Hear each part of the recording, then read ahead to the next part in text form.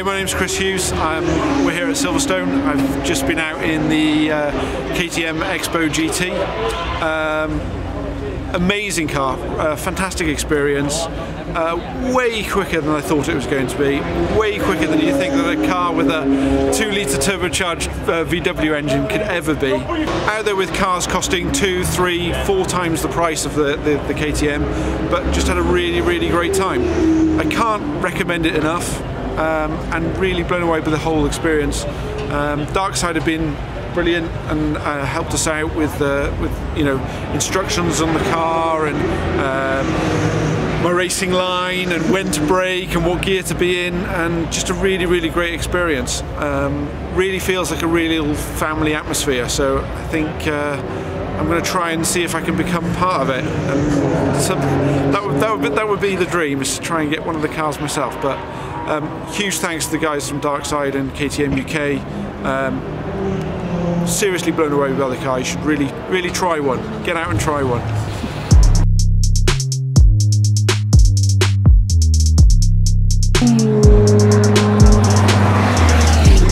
Hi, my name's James. I've just driven the X-Bow. Absolutely fantastic car.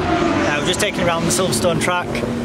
Ryan and Scott took it out first just to give it a quick warm-up. Absolutely flew. We were keeping up with the 911 GT3 RS. There was some exeges that were also on side, so it was a really good day. When I first saw the car, I was expecting it to be quite quick on the track. Obviously, it's got low centre of gravity, good tyres. When we were in it, it far exceeded expectations. Like I say, we were keeping up to 911 GT3 RSs, so which is pinnacle of driving, so really good time. Love the car, fantastic.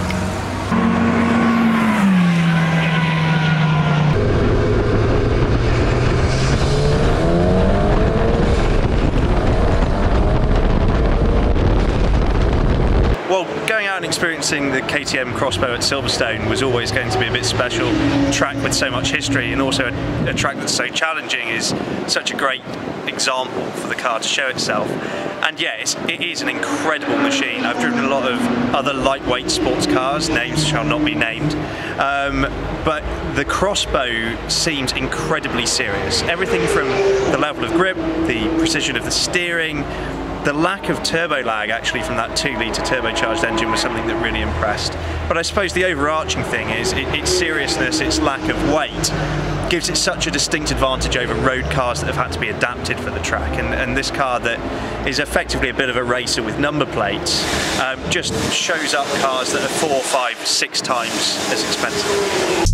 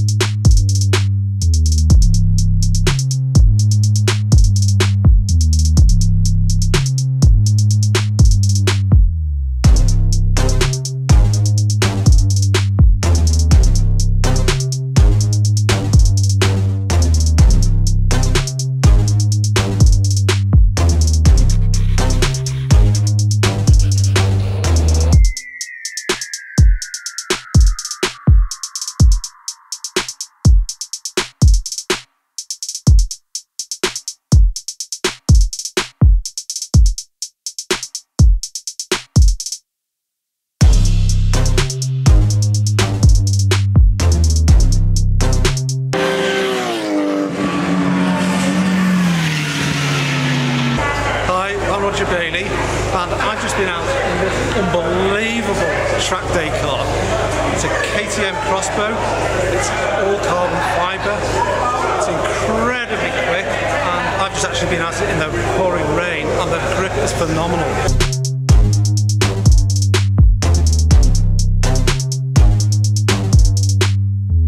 So if you're into track day cars, I think it's got to be the KTM, guys.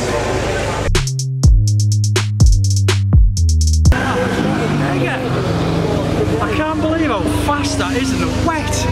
It was just going past GT3s, Ferraris. Ow, that was so powerful.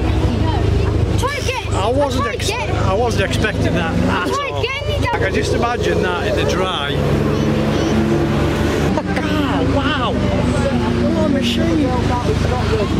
That is absolutely breathtaking. Wowzers!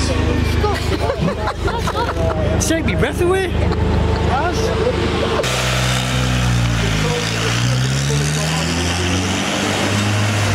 Yeah, mate, so the KTM was amazing. Going out in that car was so cool. The grip is just incredible going around the corners, and when you put your foot down, you get like thrown back in your chair, and it's an amazing experience, and I was very happy to be able to do it in Silverstone here. So yeah, thank you very much for having me.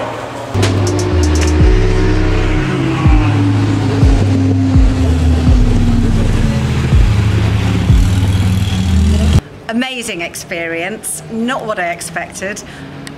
Felt really like we were one of the big boys out there. I was imagining Lewis Hamilton. In fact, that was absolutely what kept coming into my mind as I was going around. I kept thinking, this is what Formula One racing drivers feel like. But I'm very glad for today I went as a passenger. I actually think my experience was better for being a passenger. I think I got a better driving experience. So I think Ryan did a brilliant job on the track with me, and I felt we were going as fast as we could, and he couldn't have gone any faster. So no, all up, definitely worth doing, and I'll definitely come again.